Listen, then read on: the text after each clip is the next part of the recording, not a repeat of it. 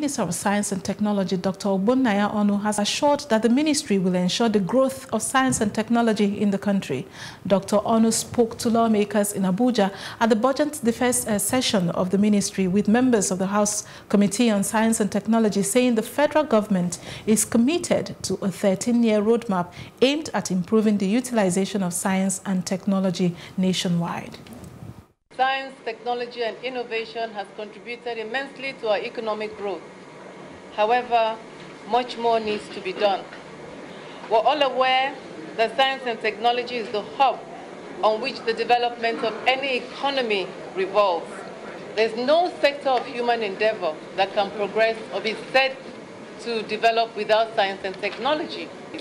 For any country to pull itself out of being a developing or undeveloped country, such a country must pay attention not just to the Ministry of Science and Technology, but to ensure that the basic requisites of the economy are founded on local indigenous growth of the technology available in that country. Nigeria is seeking to achieve this goal by 2020. Economy depending entirely on commodities or resources to now depend on knowledge that is innovation-driven.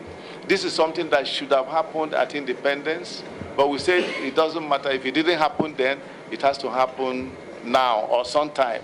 And luckily, it's during our own time that we have been working on this, and you have also worked very hard with us, and this is a product of the Federal Executive Council, where all members of the Council have made contributions. I also want to mention that the Economic Recovery and Growth Plan 2017 to 2020 recognizes for the first time in the history of development planning in our country, recognizes science, technology, and innovation as being at the center of economic activities in the country.